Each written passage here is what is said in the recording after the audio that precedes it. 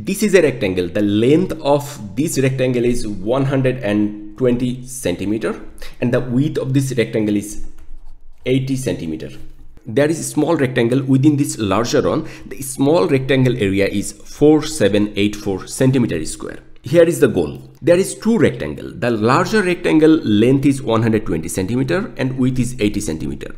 The smaller rectangle within this larger one, but we do not know the length of this smaller rectangle and width of this smaller rectangle. But we only know the surface area of the smaller rectangle. Based on these three information, how can we calculate this distance or that distance? We assume this distance and that distance, they are same. How can you calculate that? I will solve this problem so simple way. So stick with me and let's see how can I solve and find out this length and that length simple way. Let us consider the length from here to here. The length of the small rectangle is let's say x. And this width of the small rectangle from here to here is, let's say, y.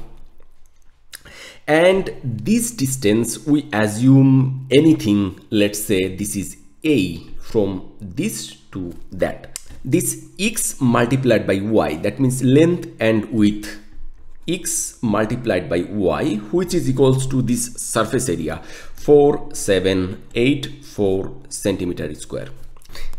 This is a, so that one is also a because they have the same distance. I can write here a plus x plus again a, which is equals to this total length 120, right? 120. That means we can rewrite this x is equal to 120 minus a plus a 2a. Let's keep it as a equation number 1. Again, I can say here this is a and that is a because they are the same distance. So here a plus this distance, which is equals to y plus that distance is a, so this plus that and that, which is equals to 80 centimeter. Simply we can say y is equal to 80 minus 2a.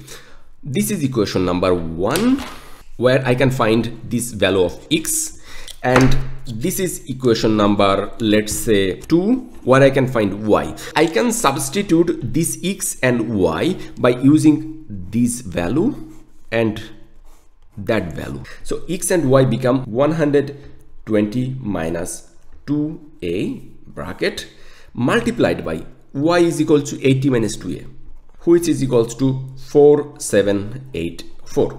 Now this equation become simpler than before.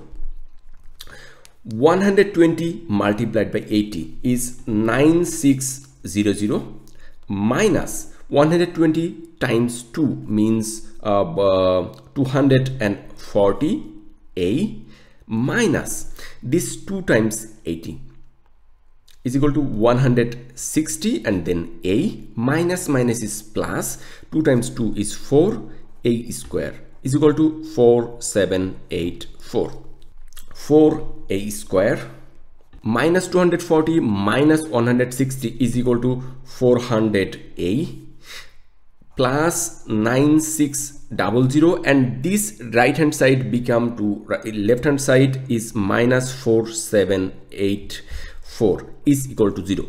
If we simplify this equation, it become 4a square minus 400a plus 49600 minus 4784 is 4816 is equal to 0. We can divide this left hand side by 4, and the simplified version of this equation become a square minus 100a plus 1204, which is equal to 0. This is quadratic equation. There is two parameters in quadratic equation, which is p, q. This p is minus 100, and then this q is 1204. There will be two possible solution of this quadratic equation, which is a, one solution, and then solution number 2, which is equals to minus p over 2 plus minus square root of p over 2 whole square and then minus q. This is the general equation of a quadratic equation.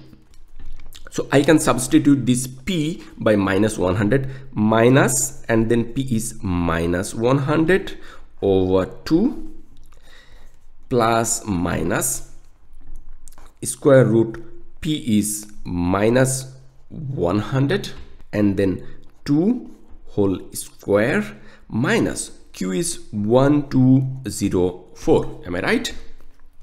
Now the equation become more simpler.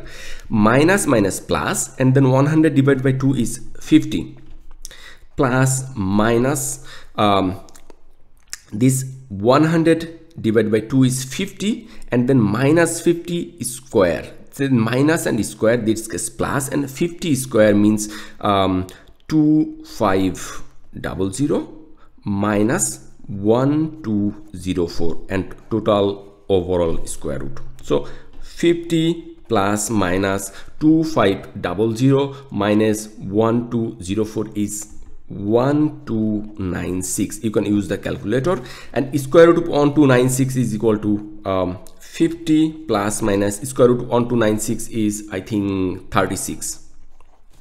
So 50 plus 96, another solution is 50 minus 96. So solution number 1, first solution is 50 plus 36, which is equal to 86. A is 86, or A is 50 minus 36, which is equal to 14. A could be 86 or A could be 14. Look at here in our graph. This total length width of this larger rectangle is 80. So smaller rectangle, this width will be less than 80. This is not valid. That means A is equals to 14. So which is equals to this zone.